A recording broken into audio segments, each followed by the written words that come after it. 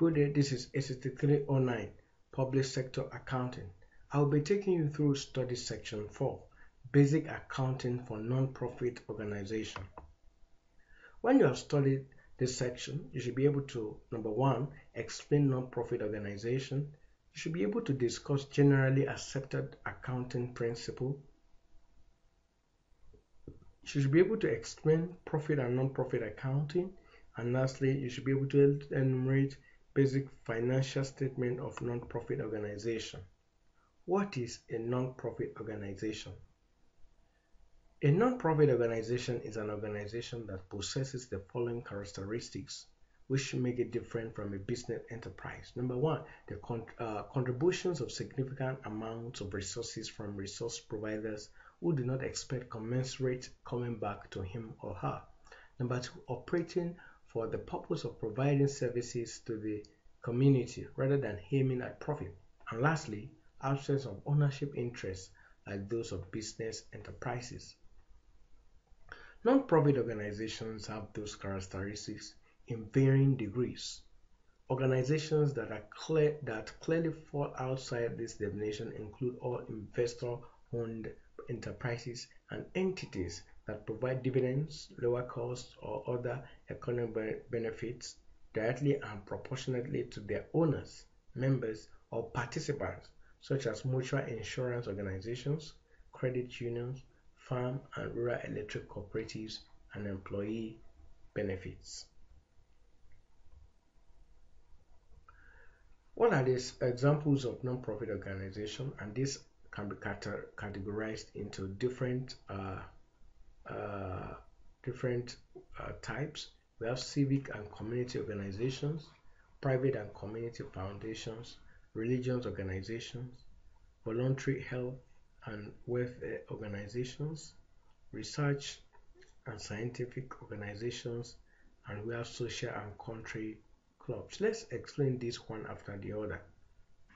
Under civic and community organizations, civic organizations are comprised of people who are joined together to provide the service or services to their community. Non-profit organizations are considered civic organizations because they are formed for the purpose of servicing a public or mutual benefit other than the pursuit and accumulation of profits for its owners or investors. Non-profit organizations take various forms, such as charities, foundations, social welfare or advocacy groups, professional or traders association, and religious organization. Let's talk about it second time, which is private and community foundations. Community foundations are grants-making public charities that are dedicated to improving the lives of people in a defined local geographical area. They bring together the financial resources of individuals, families, and business to support effective non-profit in their communities. What about religious organizations? Religious organizations encompass houses of worship for the world's major religions, including Christianity and other religions such as Judaism, Islam, Buddhism, and Hinduism. Religious print and broadcast non-profit as well as organizations dedicated to interfaith. They broadcast non-profit as well as organizations dedicated to interfaith issues are also fall into this category. So we are trying to explain that religious print and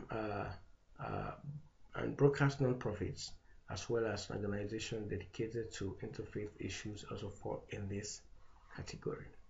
A faith-based organization, FBO, is not a legally defined term, but it is often used to refer to religious organizations and other charitable organizations affiliated or identified with one or more religious organizations. For example, the Corporation of National and Community Services defined as MBO.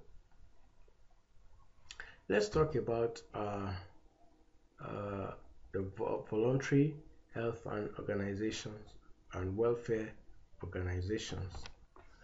Voluntary health and welfare organizations generally provide guidance, training, goods, and services to the general public according to their specific missions. Examples of voluntary health and welfare organizations include the following: We have Salvation Army, Red Cross, Boy Scouts, Girl Scouts, and so on and so forth. Non-profit organizations whose purpose is to find a cure for or help people who have diseases such as cancers, diabetes, heart disease, or muscular dystrophy. So these are some of the examples of non-profit organizations we can have in our environment. Let's move on as we talk about the definition of generally accepted accounting principles. Generally accepted accounting principles, commonly referred to as GAAP, are basically the accounting rules and conventions that are used to prepare financial statements. They provide guidance to financial statements preparers to tell them how to account for various types of transactions, how various types of transactions as well as assets and liabilities are to be reflected in the financial statements, and what disclosures are required to be included in the financial statement. In some cases, GAAP may result simply from common practices that have been long used by financial statement preparers over a very long period of time. These rules are said to have general acceptance, meaning that you cannot go to an authoritative accounting rule book and find an accounting rule that results in that specific accounting principle. More often than not, GAAP consists of accounting principles rather than specific rules for accounting for specific types of transactions. What is non-profit accounting? Accounting for non-profit organization is very much like accounting for profits with an extra level of detail.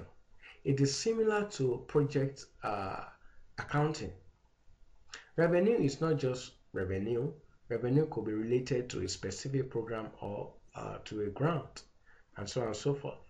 The source and kind of revenue need to be tracked. Most accounting concepts that apply for profit also apply to non-profit. GAAP, which is our generally accepted accounting principles, is followed and is the same concept but with a twist. There are differences in reporting and an extra step in booking both revenues and expenses. Non-profit accounting is also known as fund accounting. Accounting for non-profit can also be referred to fund accounting. The word fund means different things to different people. For our purpose in this study section, fund and net assets are meant to be the same thing. Many years ago, funds could be set up regardless of being unrestricted or not. The concept then was much looser than now, where funds are used to segregate categories of revenues received. Currently, the main purpose of fund accounting is the stewardship of financial resources received and expended in compliance with legal or other requirements. It is not about investors' interest. It is about having adequate fund balance or net asset to provide for present and future programs and services.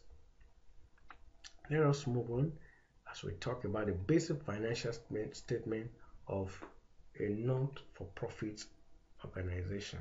And we are going to explain this under the different statements we have, which are four. We have the statement of financial position, we have the statement of activities, we have the statement of cash flows, and we have notes to the financial statement. So these are the basic statements of a not-for-profit organization, and they are very, very important. So let's talk about them one after the other. Many under statement of financial position, which is the first category, many non-accountants will probably refer to the statement of financial position as a balance sheet. The statement of financial position provides a snapshot of a not-for-profit organization's assets, liabilities, and net assets. When presenting a complete set of financial statements in accordance with GAAP, the statement of financial position should be prepared as of the not-for-profit organization's fiscal year end. Let's talk about the second statement. The statement of activities present the increases and decreases to a not-profit organization's net asset over a period of time. For fiscal year financial statement, the statement of activities presents the increases and decreases in net assets over the entire fiscal year. The concept of increases and decreases in net assets may be a technically pure definition of this statement's content. A non-accountant might understand this statement better if it were termed the operating statement or the income statement. What about the third statement, which is the statement of cash flow? The final financial statement included in a not-for-profit organization's complete set of financial statements prepared in accordance with GAAP is the statement of cash flows. The cash flow statement provides information about the non-for-profit organization's receipt and disbursement of cash. While this principle sounds fairly easy to apply, there are some specific guidelines as to how this information is presented. Notes to the financial statements. Many readers of the financial statement of not-for-profit organizations overlook the importance of the notes that are part of those statements. The notes to the financial statement are an integral part of the statement of financial position, the statement of activities, and the statement of cash flows. The notes to the financial statement often provide several pages of information regarding the nature of the non-profit activities as well as summary of its significant accounting policies. The sources of the requirement of the notes to the financial statements are many. In addition, there are also some core notes that have to be included. One of the most significant notes, which should generally be the first note reported, is the summary of significant accounting policies. In certain instances, not-for-profit organizations can choose from among a number of acceptable accounting principles to use. Where such choice exists, a summary of significant accounting policies help the reader understand what policies were chosen by the organization, which assists the reader in understanding the statement as well as in comparing them to those of another non-profit organization that may have used different acceptable principles. I hope you have learned one or two things in this study section, and I hope that you will continue to learn more in the subsequent study sections as we move on. Thanks for listening.